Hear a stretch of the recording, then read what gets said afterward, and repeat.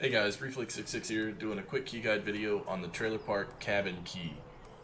This key doesn't have any spawns on the map, but the only way to find it is in pockets and bags. And also you get it as part of the golden swag task. You get it from Skier. But anyways, the key to the trailer park cabin key opens up this trailer here. You can see there's Big Red. We're inside the little bus semi-loading area.